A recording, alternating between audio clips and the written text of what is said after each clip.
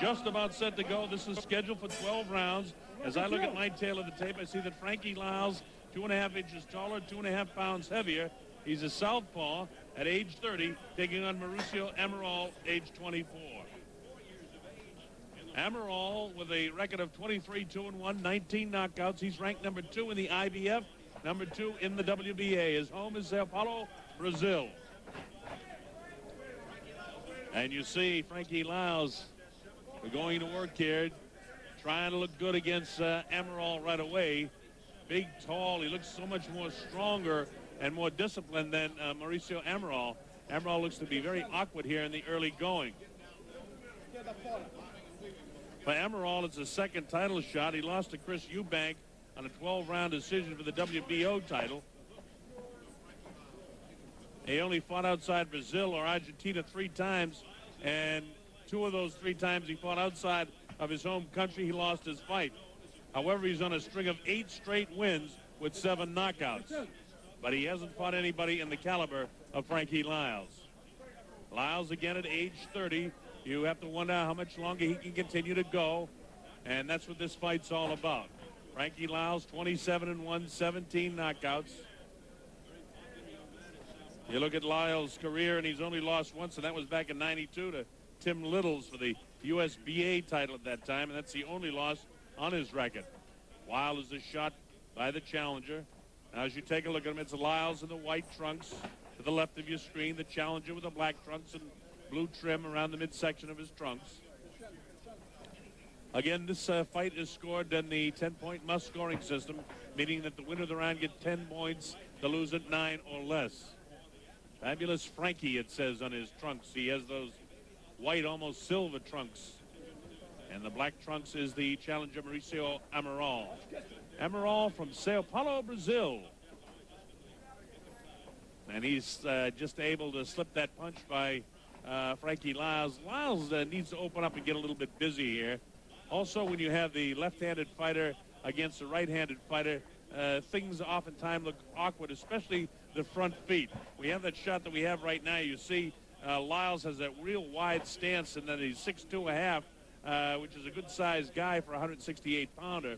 And you'll notice that on occasion, the front feet will get tied up. In fact, Liles has a tendency to want to step on the toe of his opponent and step on the foot of his opponent, and you see the opponent oftentimes look very awkward.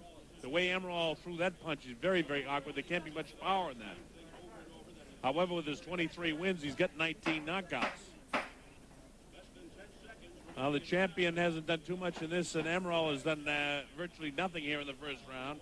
We're inside of the 10-second mark here, and in fact, we're inside of the 1-second mark as it's over. The bell ends round number 1. Well, I guess you give that to the champ. Fairly even first round. We'll give it 10-9 to Frankie Liles. Not a tremendous amount of action for a world title fight, but both of these guys feeling each other out. For Amaral, he just wants to see what he can do, and this is Amaral here. Mauricio Ozzi, his manager, Messias Gomes, his trainer.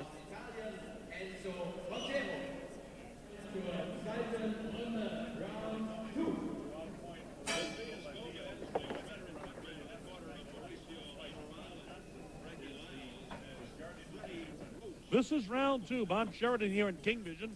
We're in Stuttgart, Germany. The principals, Frankie Liles, the reigning champion in the WBA and the 168-pound division, taking on Maurício Amaral, number 2 in the IBF, number 2 in the WBA. This is his night of nights, and believe me, folks, while it doesn't seem to be a big deal right now here in Germany for all the people down in Sao Paulo, Brazil, that are watching us on King Vision, this is some kind of big night. As I say that, a crisp left hand from the southpaw, Frankie Liles bangs the chin of Amaral. Amaral backs off. He's trying to stay busy. He's an awkward sort of fighter. Hasn't fought the class of fighter that Frankie Liles has been in with. Liles takes a shot in the back of the head, but it doesn't shake him any. He's been in too long. Frankie has a tendency from time to time to hang that right hand, and he's open for the left hand of Amaral, but Amaral throws his left hand with such an awkward movement that there's no power behind it. You see that? That was a pretty good left hand, but still more of the left hands that he throws are kind of an awkward half hook that he throws.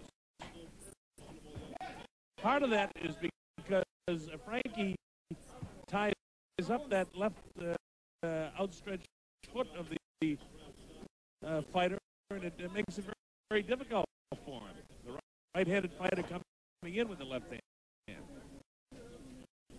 Frankie continues to try to get position and work his foot either to the outside, then step on that foot as he comes in and throw the right hand of his own. And that's why Amaral can look awkward sometimes, because he continues to get that foot tied up. You see that time?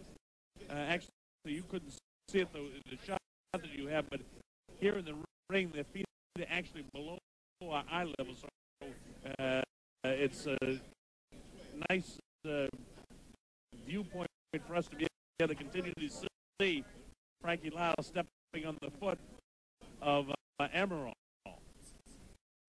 And it's making Amaral look awkward. It's time staggering. He really isn't staggering, although that was a pretty crisp left hand that bounced off his forehead that time, on looping left that time. You see Amaral fight back, and why he's in this title fight. And that long looping left catches Amaral. Neither fighter has been shaken to this point. Neither fighter has been hurt in any way. Nobody cut, nobody down. Frankie making Amaral miss. All right, now the referee calls time out, and let's see what this is all about. And it looks like he needs to get his shoe tied. And Johnny on the spot is Hubert Earl, the referee, who realizes that Amaral needs his shoe tied. Oftentimes they tape those up there, but not in this case. All right, here we go. Maurício Amaral in the black trunks with his back to you. Now to the left of your screen is the fellow from Sao Paulo, Brazil. Frankie Liles in the white trunks. Frankie Liles, the southpaw, begins to paw with the right hand, looking to drop the big left, which is his power hand. He feints with the right hand, and then doesn't throw the left hand as Amaral decides to commit it exactly the wrong time for Frankie Liles. Liles has got to get busy with that right hand. Use that jab and work off it more. He's been parring with the jab, and his left has been ineffective. There he is that time with a sneaky left hand, and I guess that was a little bit effective. Caught him behind the ear as the bell ends round number 2.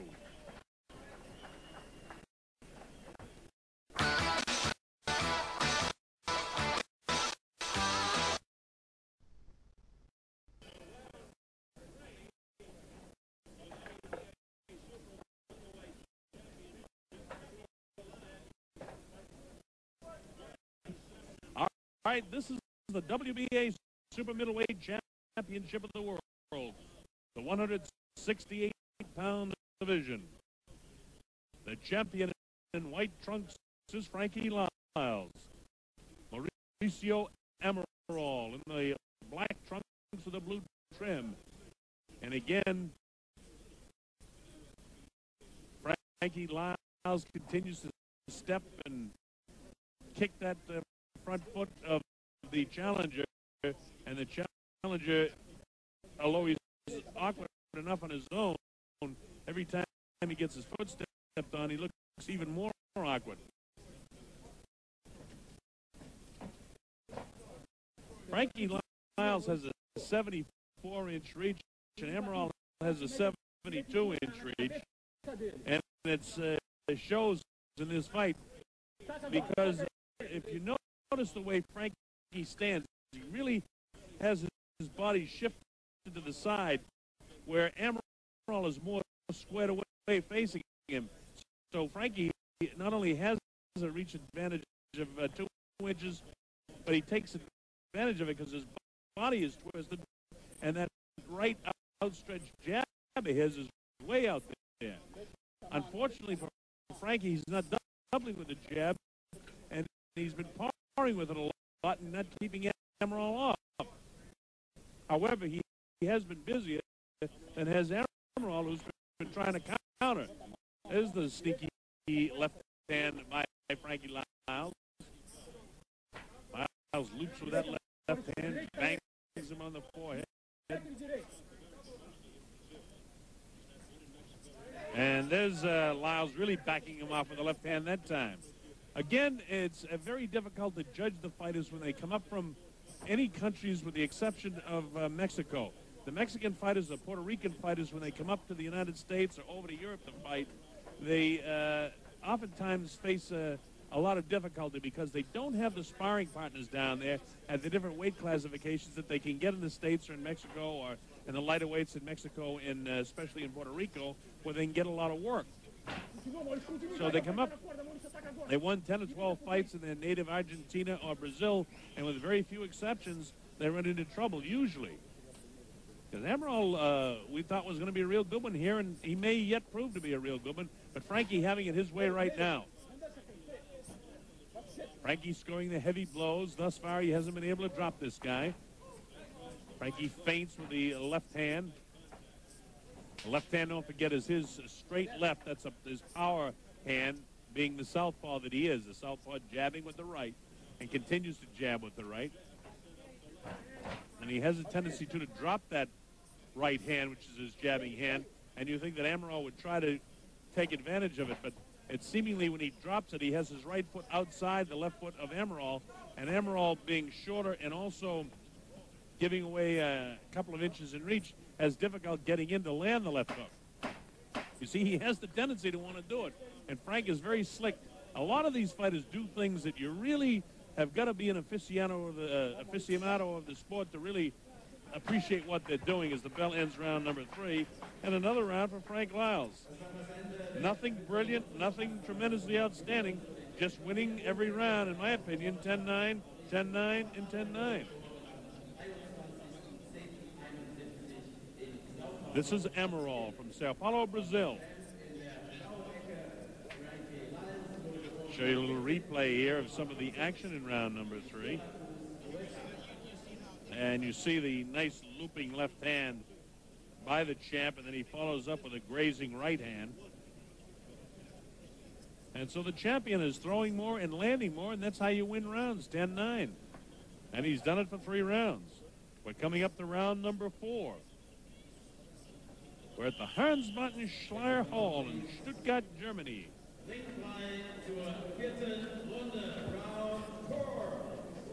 All right, here we go. Round number 4. Who's been fighting mostly in Latin America, not fighting the quality of fighter that a Frankie Liles is, of course, a reigning world champion. You wouldn't expect him to. But he's ready for this fight. A lot of pressure on him because in Brazil, this is a huge, huge fight. You're not getting the great crowd reaction here in Germany because this fight doesn't mean a lot to the German people. They're more interested in European title shots. And, of course, they've got a heavyweight by the name of Axel Schultz that fights for the world title, and they'll be going crazy for that one. Again, there's a situation where Amaral looked like he was staggered, but he wasn't. He was just off balance again as he was spun around in this 4th round by the champion, Frankie Liles. Inside of 15 seconds to go in the 4th round. Liles paused with that right hand. Looping shot, misses with the left hand. Frankie goes with a double jab, and round 4 ends. Another successful round for Liles.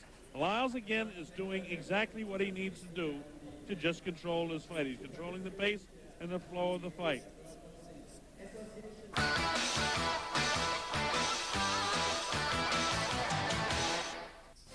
Tonight there are 2 title fights, plus Tyson eyes his next opponent, Buster Mathis Jr.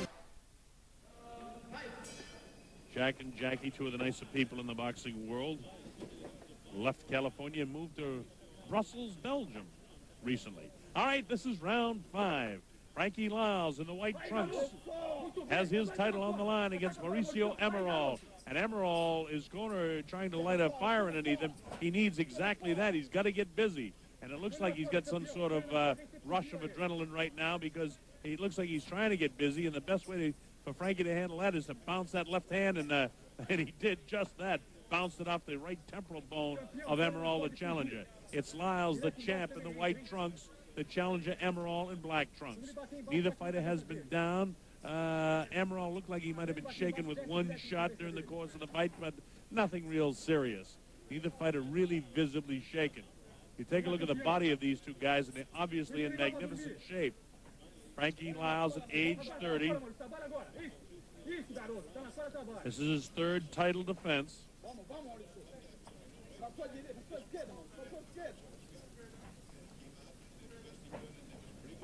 Frankie Liles' last loss, you got to go back to 1992 against Tim Littles, and since then he had 3 12-round fights, 2 of them for world titles, and 1 of them for the North American Boxing Federation title. So the fact that we're in the 5th round cruising along here is just what Liles likes to do. Surprise him with that left hand. Amaral so far has been able to absorb what Liles has been doing, and maybe that's his philosophy, to try and get through the first 4, 5, 6 rounds and then open it up as we get down the stretch a little bit. But he's going to have to throw a lot more punches than he is if he's going to start winning any rounds. And you can't give a champion this many rounds unless you might have some lead in your glove for later on. I don't know.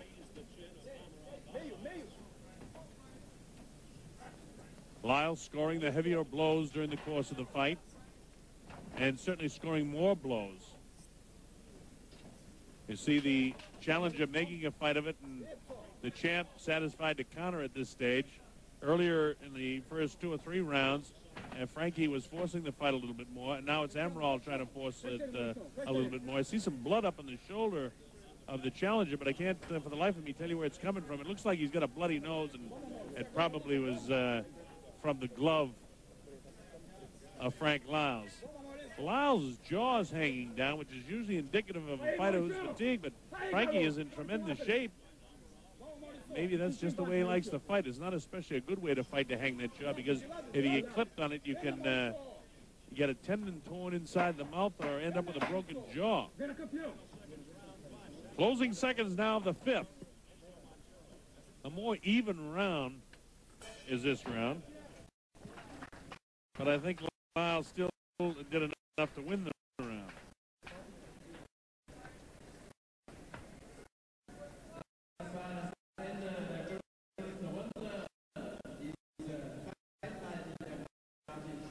I've got Liles on my scorecard winning each one of the first 5 rounds. The official scoring will be done here by Guillermo Perez Panida of Panama, Samuel Conde of Puerto Rico, and Enzo Montero of Mexico. We take a look at this replay, and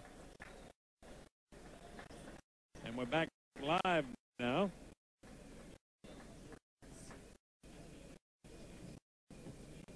Talking in the corner with the challenger, Maurício Amaral of Sao Paulo, Brazil.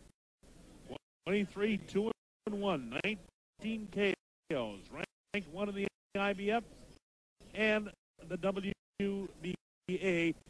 He has a number 2 ranking, so he's a good one. But again, he hasn't had the opportunity to fight the likes of Frankie Liles. His last time out was in actually in July. He won a 10-round decision over Fitzgerald Bruni. That was down in Brazil. And his last, let me see here, 4, 5, 6, 7, 8, 9 fights have all been in Brazil. And the last time he fought outside of Brazil was in England in 1994, and he lost that fight in the WBO championship fight against Chris Eubanks. So he's not afraid to be in a world title shot. Eubanks is the type of guy that can make a guy look good, as Amaral did in that fight. because he seems to rise to the occasion and the ability of his opponents. Frank Liles, on the other hand, is real serious and would like to take this guy out, finish this thing, get it over with as soon as he can, and not mess around with the awkward Amaral, who caught him with an awkward shot that time. But you see what I mean about the power of that left hand? There's no power behind that. That's why it didn't hurt Frankie Liles. Amaral trying to make more of a fight of it. Actually, in the 5th round, I was kind of in a toss-up situation whether I should give that to Amaral or not, but still Liles landed more punches. Just Amaral was more aggressive in that 5th round than he had been through the course of the fight. Frankie may have got a little bit of a second wind in now, because if you notice, he's chasing Amaral a lot more rather than backing up and countering as he did in the 5th round. That's a little bit of blood trickling from the nose of the challenger Amaral. Amaral in black to the right of your screen, to the left. That's Frankie Liles. Wild of the punches of Amaral. He loads up a right hand and misses. Frankie able to slip the punch and get out of there. And then he goes back to the double jab, and that's the trending of Freddie Roach. That double jab and then throw the left. Although he'd been fading with that left hand of his, and he's loaded it up a couple of times, but really hasn't landed a real good one to this point in the fight.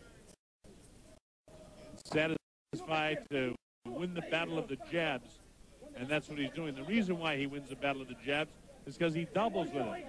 See, Amaral will hook with his left hand, he'll jab with his left hand, he'll just hold it out there like he did that time, and sometimes he'll hold it out and then come in and throw a right hand. The problem is when you do that, a guy can walk right through that jab, he can dip underneath it, come in and land a left hook of his own.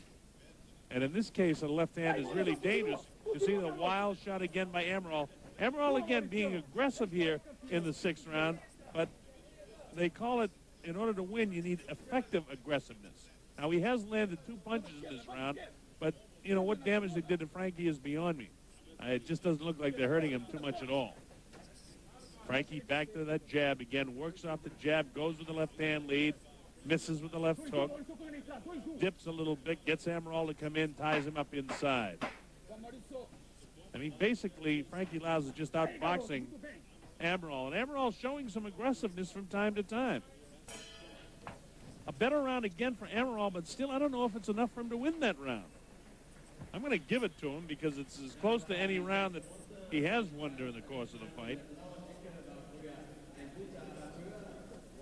If he's going to win the fight, he's going to have to do a little bit more than that, though.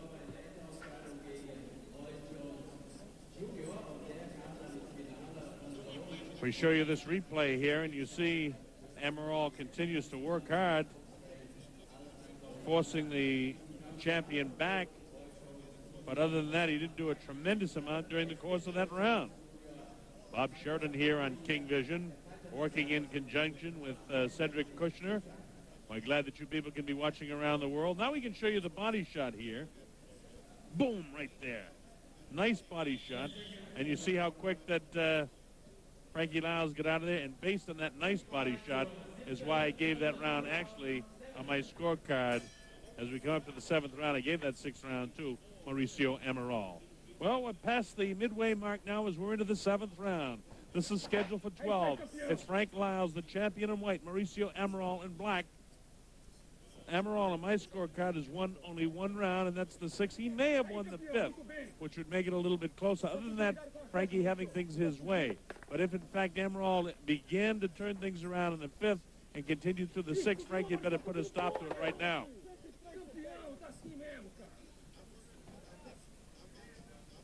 The biggest factor throughout the course of the fight is that Frankie Liles is just